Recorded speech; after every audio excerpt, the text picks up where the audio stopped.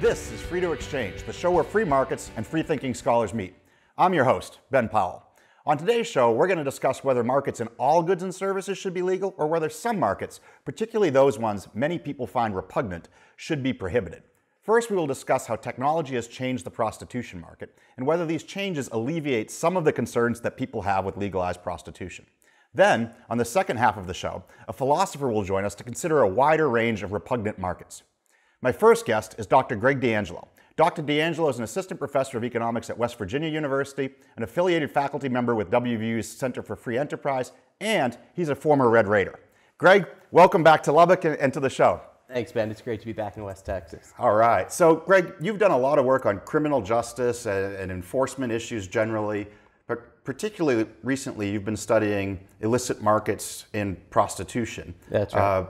Maybe we could start with, stuff that people mostly know, but it's good to get on the table. But historically, what's the setting of how these markets provided these services? And I don't mean, it's the world's oldest profession. We don't have to go back to ancient Greece. Just say pre-2000, what was the typical prostitution market like? Yeah, that's a great question. I think, a lot of people have a rough understanding of what they think these markets look like. But in general, these are two-sided markets, and people sometimes forget that men are looking to meet up with women, and women are typically, if we think about men and women, you're going to be thinking about them as coming together and wanting to exchange services. And prior to the internet, this was mostly done on street corners. It was done, out and about in the full view of the public. It was very rare that anything any of these services were going to be exchanged. That was done using any other medium except for meeting up at specific locations, largely in cities, but in specific locations that were almost predetermined, ahead of time. So a brothel. Yeah, it could be a brothel, or it could be literally a street corner where it was known that people would go and be willing to provide those services.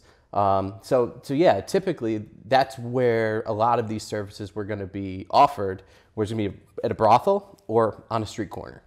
And this makes for a difficult matching market for buyers and sellers. Absolutely. I mean, if one has preferences, a specific set of preferences, it could be awfully difficult to fulfill exactly the preferences that one might have if you just can go down the street and only have one or two or three people there that are offering these services. You might not find exactly what you're looking for. So that might not be the best way. It may not have been the easiest thing for a lot of these individuals who are trying to get these services. Well, and meanwhile, there's many of us who don't want to see this either. Absolutely. So what are kind of the standard objections traditionally against legalized prostitution in this type of market? Yeah, I think it's essentially there's three reasons that people don't like it.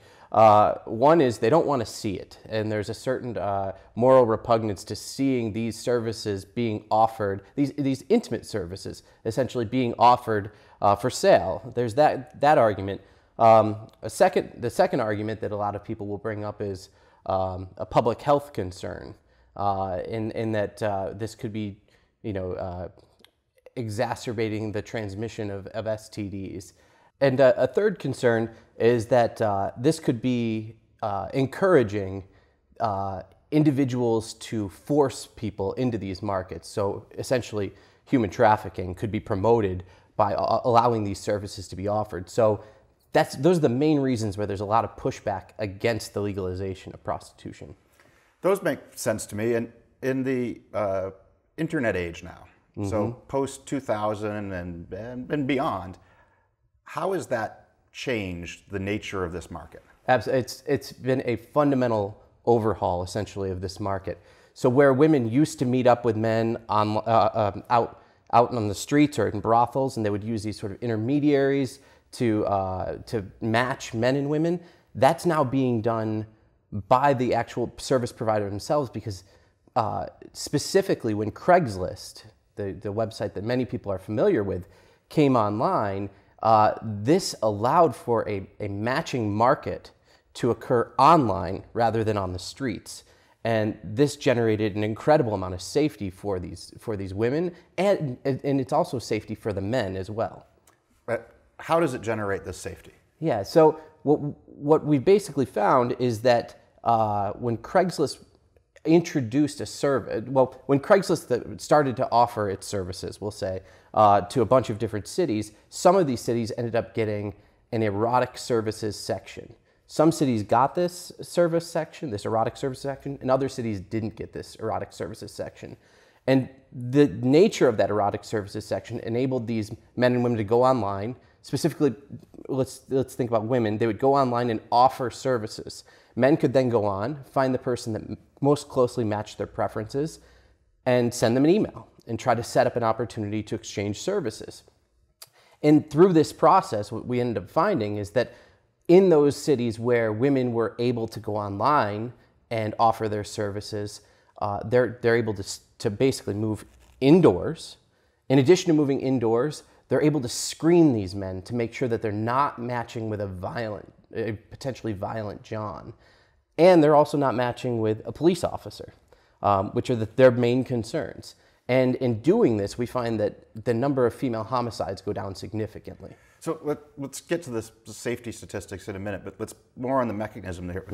How do they screen them to ensure safety just by being online? I'm online all the time, and I see people I've got no idea about. The amazing thing about markets is that they're extremely effective at lots of things, and safety is one of those things. So in many instances, these women will be able to screen these men by asking for them to, for example, if anybody's ever applied for a job, it's the same process. They'll actually ask them for a letter of reference from a previous service provider that will basically say, yeah, this is a person who was on the up and up. They treated me respectfully. You're not, you don't need to be concerned about your safety with this particular person. And meanwhile, the Johns are less concerned about the safety of the person they're matching with as well. As well, yeah. So they're two-sided markets. So the Johns are very concerned in these instances about matching with a police officer because they don't want to get arrested, and that would really, negatively affect their lives. So through this process, these men are also able to learn that they're not matching with a police officer because they're giving a bunch of information to this individual. But also, websites have popped up that enable the men to learn that this is a well-known service provider and that she has a track record and that she's going to provide the services as promised. So I can imagine people watching this at home right now and hearing all this and saying, okay, that makes sense, but why is this a good thing? And I guess the first part of your answer might be something about the safety that you started getting to. How dangerous is this profession for women? It's extremely dangerous. This is the most dangerous profession for women. And by the numbers, if those appeal to you, it's about 200 women per 100,000 that are in this profession will be murdered. The next closest profession for women is liquor store clerks, where about 4 per 100,000 will be murdered. 200 versus 4. This is a staggering... It's a huge statistic. ...difference. So what do you find then in terms of magnitude of this, of when cities, when Craigslist, for example, comes into a city and allows them to match online versus on the street, how much safer does it become for women? So when we compare locations that have this Craigslist erotic services section to locations that do not have this section, we find that after that service is offered to those cities that will get this erotic services section, we'll see approximately a 17% reduction in female homicides in the years after. And that's overall, not just among prostitutes, but a 17% reduction in female homicides, period. All female homicides, yeah. That's a massive reduction. It's, absolutely a massive reduction. And to further reinforce it, this would cost billions of dollars in law enforcement to get a similar effect. Oh, so you've studied what will happen if you police force ratios to lowering female homicides. Yeah. So if you were to try to achieve the same effect that Craigslist had in terms of female homicide reduction or female safety, you'd be talking about tens, if not hundreds of billions of dollars that would be required to generate the same effect. And there's effects beyond murder too, there must be in terms of rapes or possibly even STD effects, since they're able to screen clients better? Absolutely. So it actually is the first thing, to go back to what we were talking about before, the public health concerns. We actually find that the public health concerns go in the direction that you might not anticipate, in that when these women are better able to match with men that are not going to be hurting them, of course we get the reduction in homicides, but we also see a reduction in the number of female rapes. We see a reduction in STD transmission, and we see a reduction, interestingly, in other forms of violence as well, like domestic assaults. And thinking back to kind of the standard objections against legalized prostitution, part of it is the moral repugnance generally, but part of it's very specific of, I don't want my kids to see this. Precisely. That's one of the most alarming parts of this area of research for me, and it's what keeps me going back to it, is that people don't want to see prostitutes on the street. I understand that. This mechanism, that specifically being online clearinghouses, enable them to move indoors, so you don't see these transactions occurring on the street any longer. But in a very interesting twist on this problem, regulations in the federal government specifically has cracked down so hard on Craigslist and the website that basically followed after Craigslist shut down its erotic services, that's called Backpage.com. They've cracked down on both of these websites so hard that they've both shut down now. And as a result, the services are still being provided, but they've gone from indoors back to the street. We're starting to see early evidence. So Backpage shut down approximately a year ago, and we're starting to see early evidence that women are starting, at least on a small scale, to move outdoors.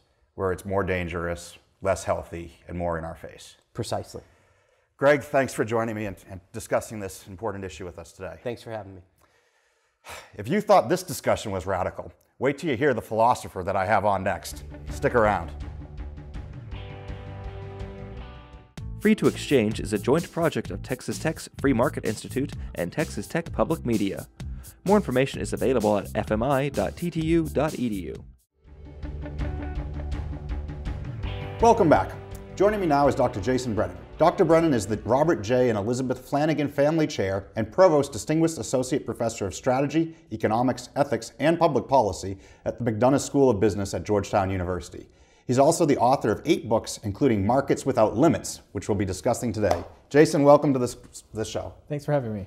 So, Markets Without Limits. So, some people maybe unfairly have characterized this as, Jay Brennan believes you should be able to sell everything.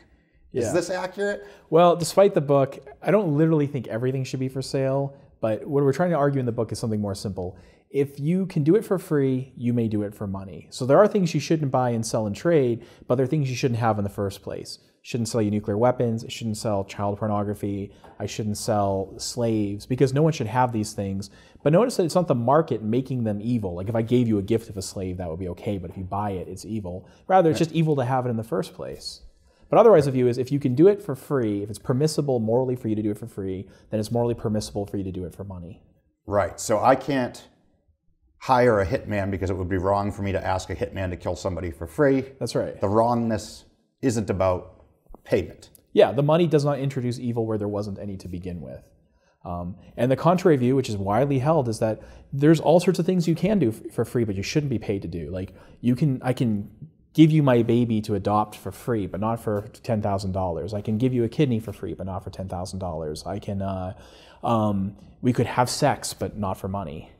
Why do people think that? So you've certainly hit a couple hot topics there right off the bat. So let's take them and I'll try to voice some objections and you tell me what you think. I think, so like giving away your baby for money, I mean, doesn't this just degrade or disrespect human life and the baby that you're giving? Isn't that what people think? Yeah, so there's this really, I call this a symbolic objection to markets. There's this really widespread view that to put something for sale is to express the wrong attitude towards it. It's to show a lack of concern for its intrinsic value or its sacred value. People say this about selling body parts, about selling children, about selling admissions to colleges, and all sorts of other things. But my worry about a lot of these are meant to be independent objections. It's not meant to be, well, when I sell you the like if I sell you a slave, I disrespect him because I'm violating its rights. But rather, even if you had a market where no one was being exploited, no one was being harmed, everyone was being benefited, it would still be wrong because it expresses disrespect. That's what people say. Just to be clear here, we're not talking about selling a baby. You're talking about transferring parental rights. Yes. AKA adoption. Yeah. If you can do it for free, you could do it and pay $10,000. Yeah, exactly. So the idea is like, I shouldn't just give up my children to anybody. Like if you're a pedophile, I shouldn't let you adopt my children. But suppose you're a fit parent, according to whatever theory of fit parenting is, then can I sell you parental rights then, as long as you're already a fit parent? So if it's okay to give you the kid for free, could I do it in exchange for cash? Could you pay me for giving up my children?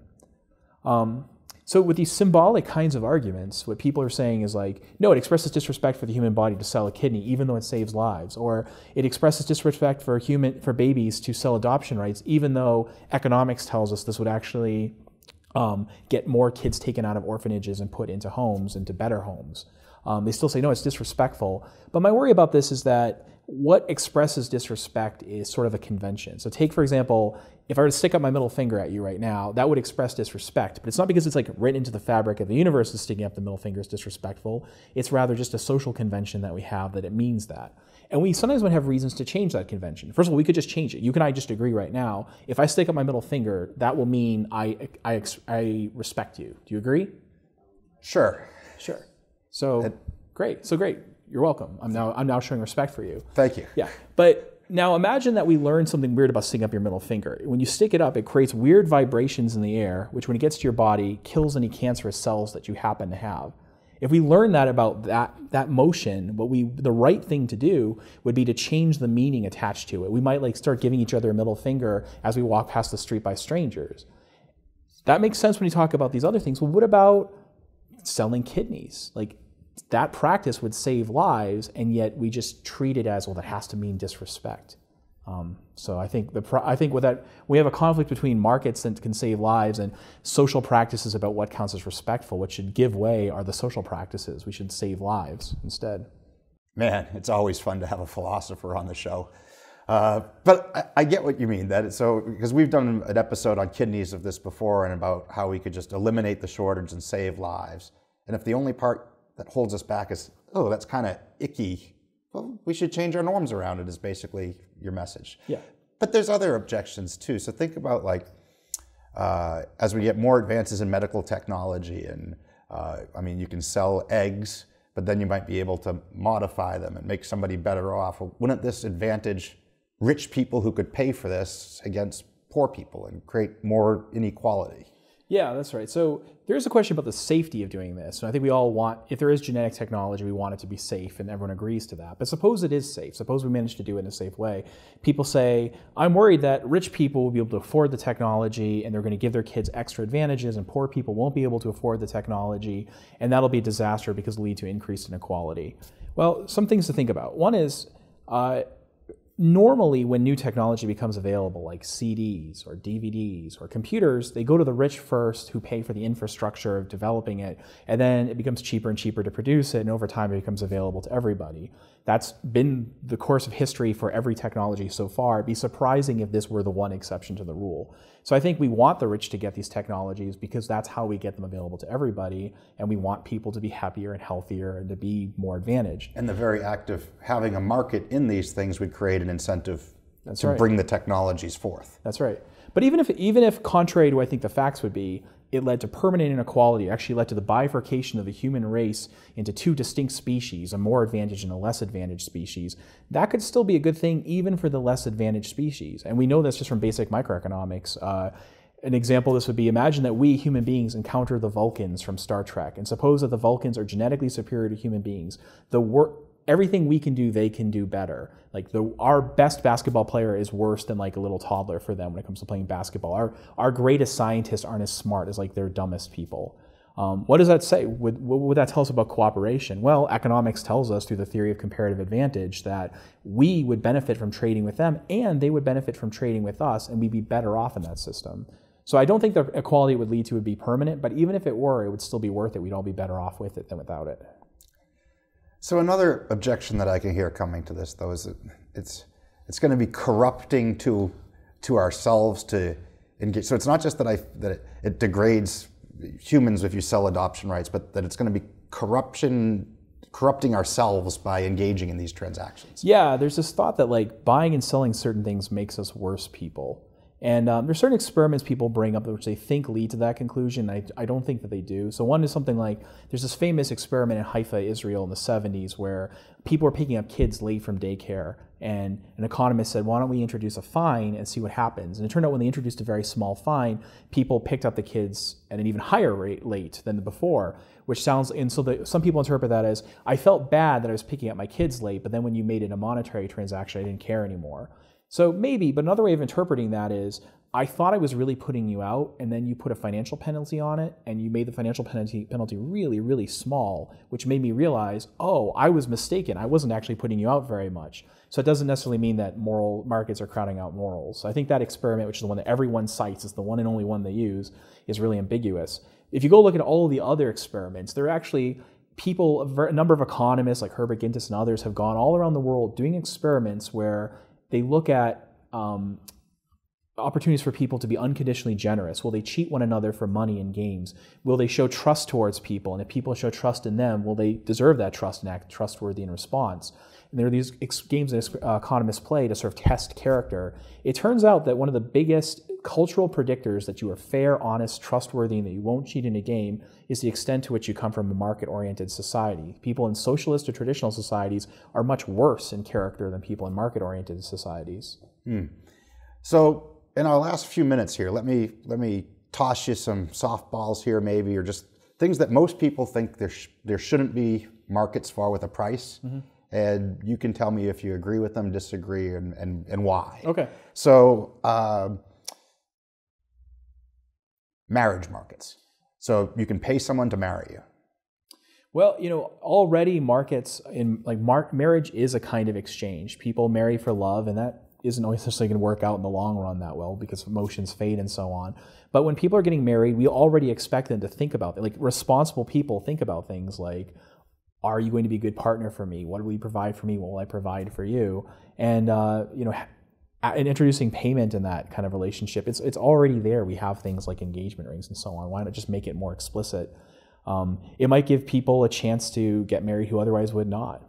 Difference of degree, not kind. So I imagine then you have no problem with the sugar daddy websites and things like that where people agree to be a long-term dating partner. Yeah, when you ask people what's so problematic about those websites, they say, well, it's intimacy without love. And it's like, okay, so this is a nice example of what I'm talking about. Your problem with the sugar daddy website is not that it's paid sex, it's that it's casual sex, non-intimate sex. So it wouldn't matter if they were doing it for free. Like, I'm sorry, it wouldn't matter if they were doing it for free, you would still have a problem with it. The money just makes it happen more. And actually, when you look at a lot of the objections that people have to things like prostitution, oftentimes their complaints simply amount to the fact that it's casual sex. There's a philosopher at Michigan named Elizabeth Anderson. Which could be right or wrong, but that's separate from whether the money makes it wrong. Exactly. So what I'm saying is, if you can do it for free, you can do it for money. And then there's an interesting open question for some of these things, can you do it for free? But when you look at the objections people have, they imply, no, you can't do it for free, and it falls trivially, you can't do it for money. Their complaint isn't actually about the market when they think about it. So in our last minute, let's bring it home to roost here at a university then of something that's sometimes controversial, that they say you're selling admissions. So to wealthy alum who have a kid who's, well, maybe not as bright, well, we let him in anyway and he pays more. And some people say that's inappropriate. It should only be based on merit. Yeah, so I think universities have a lot of leeway in how they structure admissions. Now, if you publicly say, we're only going to allow people in on merit, and then you don't, you're lying. So the problem is that you're lying. On the other hand, imagine a university called, For Sale University, and they say, it's a great university that gives a great education. We're not going to determine on the basis of merit. We're going to do it entirely on the basis of willingness to pay. That seems fine to me too. The reason it seems problematic is because some universities are sort of being dishonest. But they do have reasons for engaging in legacy admissions. The obvious one is, well, people will give the school more money, and then they can redistribute that money to other students. It's the rich kids who are getting to Harvard sort of unfairly are the ones that are paying for the poor kids who otherwise wouldn't be able to go. And it's true that transfer really does take place. But there's another separate kind of empirical consideration, which is that Universities are often looking to have a well-rounded class, and part of the reason for that is to make it more attractive for you to be in that class as a student. You benefit from being around certain kinds of people, and they purposely bring in people that have been raised with sort of upper middle class mores, who've been educated, have a history of being educated, to have them exert social influence on the other students, to kind of bring them into the fold and train them to be among the educated, to speak the right way and eat the right way and have the right attitudes. So part of the reason they have the legacies there is for your benefit, so you'll befriend them and become like them. Well, thank you for joining us on this provocative topic on the show today. And I guess I should say, I didn't pay Jason to be here on the show today, but if I had, I think he would have given the same performance. I know my guests on today's show talked about some controversial topics that many people are uncomfortable with. But let's think about them for just a moment. My first guest described a market for prostitution where technology has been eroding some of the standard objections against it. And without passing judgment on it being good or bad, he simply points out that prohibiting this technology often makes the consequences we don't like even worse. On the second half of the show, we had a philosopher tell us that he thought that not all markets should be legal, but that anything that you should be able to do for free, you should also be able to do for money. That adding money doesn't make something that is otherwise correct suddenly wrong. I think there might be something to that. It's worth thinking about. I'd also add that when we prohibit doing things for money, people still try to do them for money, and often then the consequences in the black market are much worse than what they'd be if they stayed in a legal market. I'll see you next time.